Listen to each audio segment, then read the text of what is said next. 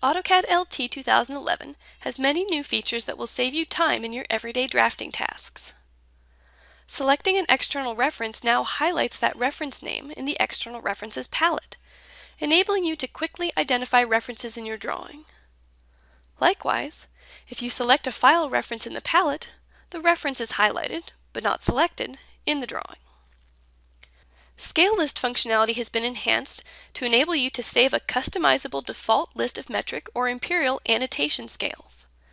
This list defines the list of scales that automatically displays in all your drawings. You can still make changes to the scale list in an individual drawing, but you can also easily reset it to the default list with the Reset option in the Edit Drawing Scales dialog.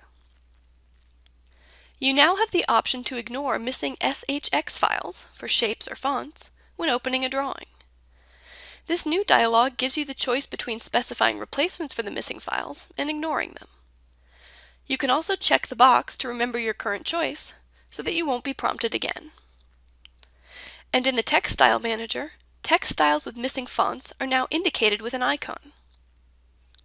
Finally, AutoCAD LT 2011 makes it possible to maintain line type readability in any orientation. For example, if I draw a circle that uses the hot water line type, the text is readable all the way around the circle.